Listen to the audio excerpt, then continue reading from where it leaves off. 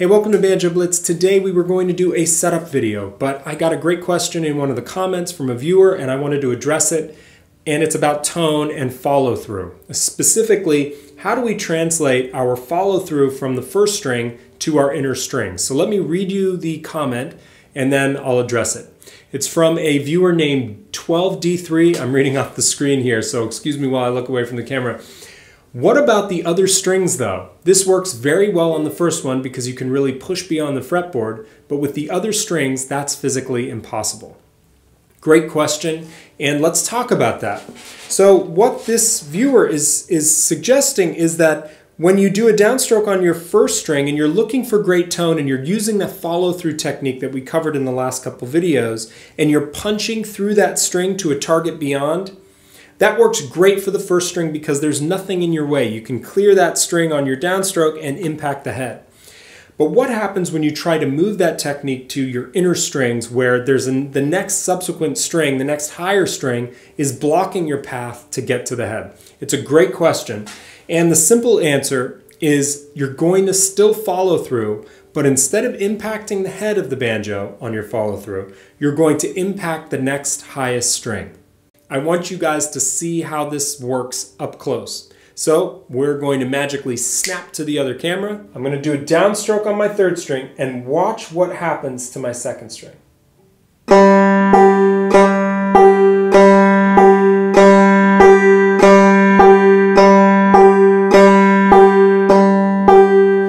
You see how it is? This is super awkward because I'm standing up, so I missed some of my notes, but you get the idea. You see that this second string is bending and bobbing under the weight of force of my downstroke as I punch through the third string into the second string.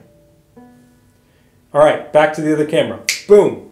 Okay, so what you just saw is that second string is bending under the weight. So the second string is my new surface, like the head, that I'm attacking when I go through my chosen string, in this case, the third string. I'm plunging my hand down into the banjo, I'm colliding with the third string, I'm going past the third string, and the second string is like catching the force of my stroke and bending under the weight. And so that's what you want to look for when you're trying to extract the most tone when you're hunting down those inner strings. You're still plunging through the strings, but you're bumping into and colliding with the next highest string. That takes the place of the head surface that we hit after the first string downstroke. Now what about the thumb? Same kind of thing applies. When you plunge your hand down into the banjo for a drop thumb and you want to get that tone, you need to part those strings. Banjo cam, Banjo Blitz cam, let's use it again. Boom! Hey-yo, Banjo Blitz cam here. All right, so as I plunge down into the banjo for a drop thumb on the first and second strings, I am parting those strings. Look at that, that string, my thumb is going through the strings into the banjo so I can get that string with the meat of my pad. I don't want to just get the edge of the pad. I'm plunging down, I'm parting the strings with force, lifting that string up for my upstroke and getting a nice sound. Hopefully that is clear. All right, back to the other cam. Whoosh! Okay, so I hope this works. I'm a little concerned about post-production time, but whatever, it's worth it. So the same rules apply when you're trying to get great tone out of your inner strings. You're still plunging into the banjo and seeking a target that is beyond the target that you're aiming at.